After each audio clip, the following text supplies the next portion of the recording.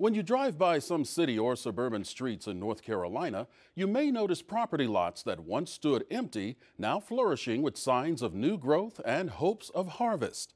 Heather Burgiss examines the fast-growing trend of urban farming and how local produce and products can become even more convenient to buy in your community.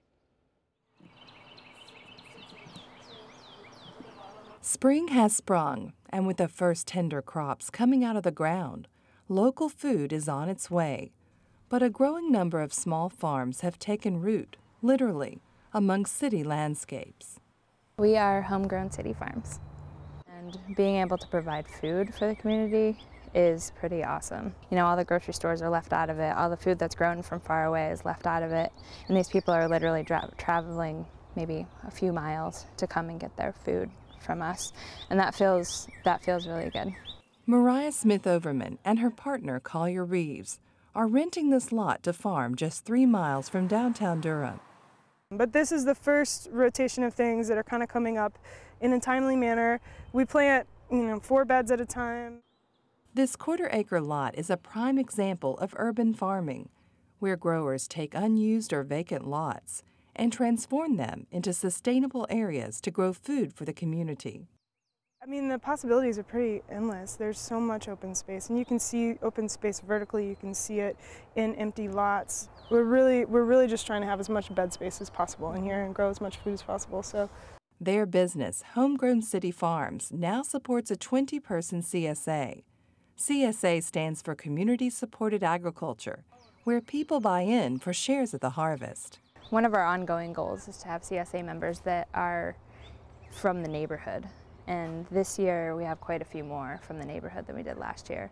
I feel really supported offering CSAs because people, trust us, give us money at the beginning of the season, and then we can afford to, grow food for them, make a meager living off of it, and continue growing through the season. When it comes to urban farming, many cities across the state may have to look at their zoning ordinances. Recently, the Durham City Council voted unanimously to change their zoning ordinances, which would allow produce to be sold that was grown within the city limits. Community gardens are like gathering places. Ricky Moore serves up North Carolina seafood at his joint located at the gateway to downtown Durham.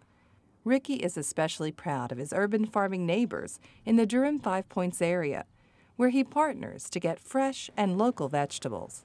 Seeing that the farms I'm kind of nestled in between both of them, I think it's going to be a real cool thing to be able to get micro-local ingredients, like run across the street and get a carrot, or run across the street and get cabbage to make my coleslaw. With urban farming, one of the biggest issues can be the soil. Owners of the Sweet Beet City Farm say they brought in 3 dumpload trucks of new soil to provide a healthy start. There's a lot of toxicity issues, and so as far as challenges for farmers in an urban setting, you have to think about how are you going to deal with that kind of stuff? How are you going to produce food safely? So a lot of those open spaces, it takes a lot more work on the front end to make sure everything is going to be safe. I mean, it's obviously still difficult in a Cary or in a Raleigh, the construction of an urban farm, but it's completely possible under their codes. And with urban farms come unlikely farmers, like former mayor of Cary, Glenn Lang.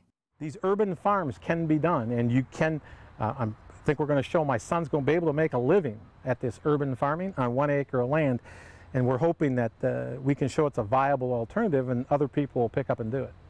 Lang's son Josh graduated from Appalachian State in Sustainable Development, and now his passion for local foods has inspired his family and good friends the Loy family to get together to create their newest adventure with LL Urban Farms.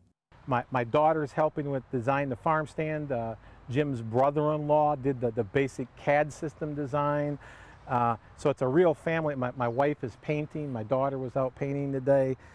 Well, we've got a great customer base that drives by here every day. We're creating another outlet for probably 20, 25 farmers. And there's a need, and so we're going to fill it.